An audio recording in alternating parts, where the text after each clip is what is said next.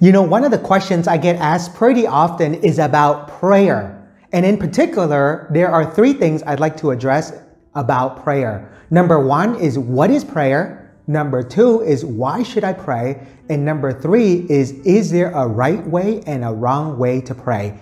Now, I would like to get to all of these things. And in particular, I want to draw your attention to the gospel of the Pharisee and the tax collector who both went to the temple area to pray. You can find this parable in the Gospel of St. Luke chapter 18. Now, all these three questions are great questions because, you know, we see there is a right way to pray and there is a wrong way to pray, and certain things about prayer as well. So let's get into it. Question number one, what is prayer? Well, prayer, simply put, is talking to God. It is our way of communicating with God. You see, prayer is a way for us to tell God exactly what we want and how we feel at that very moment. It's for us and God to come together, right, in prayer. So think of it this way. Oftentimes, every day we communicate with people, right? We come to our friend and we say, hey, hello, how's it going? You know, and we talk stories and different things, right? Well, it's the same way when we come to God in the silence or in the chapel or in the church. We communicate with God. We share with God our joys, our happiness, but we also share with God our struggles, our pain, everything that we're going through. You know, in the same way as we communicate with other people, well, prayer is a way for us to communicate with God. Now, number two is, why should I pray? Well, perhaps you've heard of the phrase before, well, I want to do God's will in my life. I want to do God's will in my life every day. Now, the question is this, well, how do you know what God's will is, right? And the answer is pretty simple. Well, through prayer, through reflection, through asking God to help lead and guide you and to give you the wisdom and the Holy Spirit to know what to do in your life. And you see, prayer leads us to faith. It begins with faith and it leads us to deeper faith, deeper into communion with God. And so when we pray, we communicate with God, like number one there, but we should pray because we come closer and closer and closer to God. And you know, a joy-filled life and a happy life is one in which we come closer and closer and closer to God each and every day. Which then points us to question number three, right? Question number three, is there a right way to pray and is there a wrong way to pray? And the answer to this is yes, there's a right way to pray and yes, there's a wrong way to pray.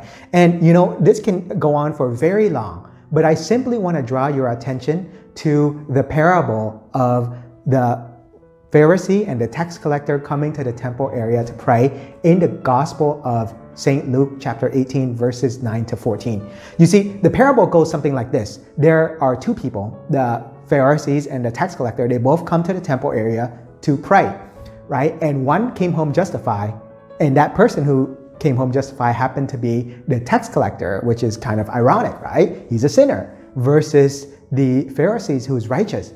But then if we go deeper into this question, we see exactly what's going on. Take a look at the prayer of the Pharisee. Here's what he says.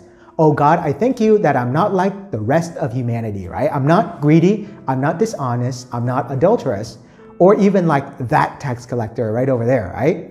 I fast twice a week and I pay tithes on my whole income. Now, listen to his prayer for a moment, and what do you notice? Everything that the Pharisee said is probably true, but you'll notice something's wrong with his prayer. You see, it's all focused inwards. It's all focused on him, like me, and more of me, right? His prayer consists of praising himself and of criticizing other people, right? His neighbor. Oh, look at that tax collector there. He's a sinner, right? And he has no regard for God.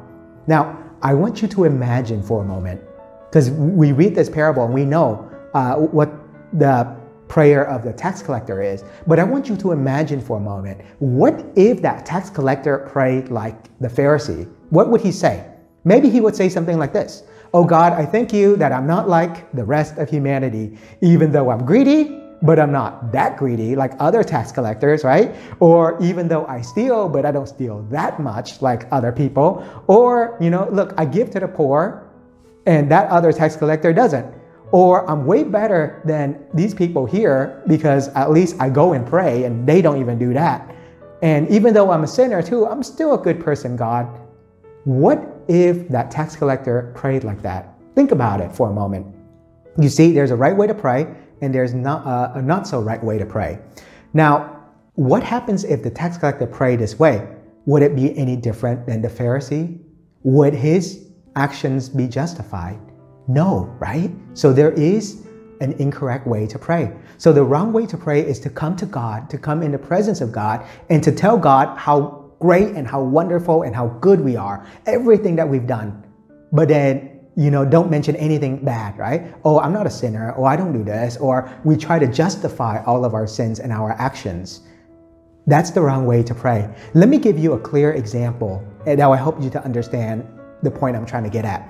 You see, so oftentimes we fail to see our faults and our sins, and as a priest for many years and listening in the confessional, I can tell you people come all the time and they would approach it something like this. They'd come into confessional and said, well, I've sinned. It's been a year since my last confession, but I haven't done anything wrong. I haven't stolen. I haven't committed adultery. I haven't done anything bad to anybody. And I'm generally a good person. I even help out in my community and I even do all these great and wonderful things, and sometimes they'll go on and on and on. And then, comes the question, well, what about your sins? What do you want to ask God for forgiveness and for mercy for? Oh, I don't know. Probably nothing. I didn't do anything wrong. I'm a good guy. All these things on and on and on. And you know what? Sometimes we're just like that.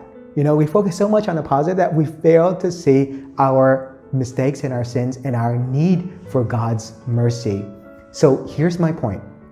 So oftentimes we come to God and we try to justify our actions in front of God. And sometimes even worse, we come to God and we start comparing ourselves to others. Say, well, God, you know what? Even though, I committed adultery once, but look at my neighbor. He committed adultery 100 times, right? Or, I only stole $10. He stole 100, on and on and on, right? And if the tax collector prayed this very same way as the Pharisee, then he wouldn't be justified. You see, his attitude, if it's the same as the Pharisee, he wouldn't be justified. And so notice then in this parable is very interesting because Jesus teaches us the right way to pray. So what is the right way to pray? Take a look at the tax collector. His prayer is simply this: "Oh God, be merciful to me, a sinner." Now this is the right way to pray. Why? Because when we come before God, when we are truly in the presence of God, we recognize our sinfulness and we recognize our need for God, our need for God's mercy. In fact, if we don't know ourselves enough, then, we come and we say, well, God, look, all these things I've done. But when we know ourselves enough, when we know our weaknesses, when we know our sins, and when we know God personally, how great and powerful He is, then we come to God and we ask for His mercy and His forgiveness. That's the beauty of the prayer of the tax collector, right? He knows the depth of his sin and he knows that he is in need of God's mercy. Now, in the prayer of the tax collector, Jesus isn't necessarily praising the sin of the tax collector, right? So oftentimes people say, well, look, Jesus praising his sin. No, not at all. Instead, Jesus is telling us that the tax collector recognized who he is, that he is a sinner before God. That's the most important thing. He's a sinner before God, and in his sinfulness, he needs God's mercy and forgiveness. That's why he came home justified. Now, in your own prayer before God, there's no need to justify your actions and your sins. Ask for God's mercy and for Him to help you to do better each day. May God bless you.